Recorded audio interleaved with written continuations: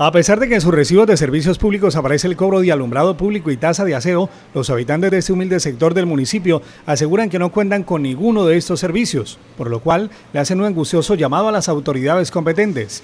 De acuerdo con Félix Becerra, habitante del lugar, en su barrio no cuentan ni con el servicio de alumbrado público desde hace aproximadamente 6 meses.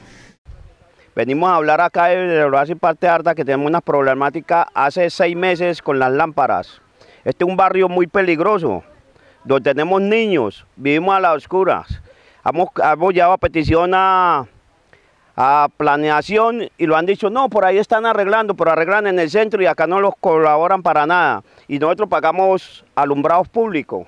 Insistió en que las lámparas son necesarias porque diariamente las personas se ven expuestas al peligro, ya que esa zona es considerada como insegura. Le hacemos la invitación al señor alcalde y a todos que los colaboren con esas lámparas, porque es que las necesitamos. Porque anoche en el huracán se partieron unas ahí arriba, entonces estamos sin energía y esto es una parte muy a la oscura y necesitamos esa energía acá. ¿Por qué? Porque llegan muchas personas a meter vicios y todo y uno no los encuentra en la noche y lo pueden hacer un daño a nosotros y a los niños. ¿Cómo hacen precisamente para poder salir acá en las noches o ingresar al barrio? Para ingresar al barrio a veces con linternas, porque no tenemos cómo ingresar, o si no que una mototaxi los traiga y eso que las mototaxis aquí de noche no suben. Porque como este es el barrio supuestamente que es el más peligroso, no suben las mototaxis. Entonces, ¿qué tenemos que hacer? Estamos arriesgando la vida a los niños, una culebra, alguna cosa que los pueda suceder por ahí. Entonces pedimos esa colaboración, que nos vengan a arreglar las lámparas. Otra de las situaciones que preocupa a esta comunidad tiene que ver con la problemática de las basuras. Aseguran que a su sector no ingresa el vehículo recolector, por lo que algunos vecinos se han visto en la obligación de arrojar los desechos a la calle, generando malos olores, enfermedades y presencia de animales. Así lo manifiesta Luz Marina Puerta Jiménez.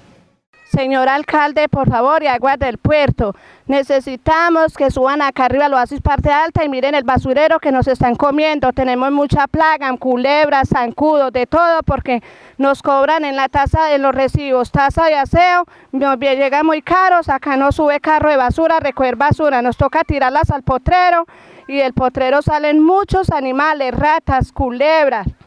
Salen también muchos animales peligrosos. Nosotros hemos hecho propuestas, le hemos dicho al carro de la basura, nos dicen que la puerta no tiene llave. ¿Qué pasa entonces con la puerta que no tiene llave? Que hablen con el señor dueño de la finca, que les deje entrar al carro ahí para que nos recojan las basuras. Tenemos muchas basuras, el basurero nos está comiendo, los niños se nos enferman por el basurero.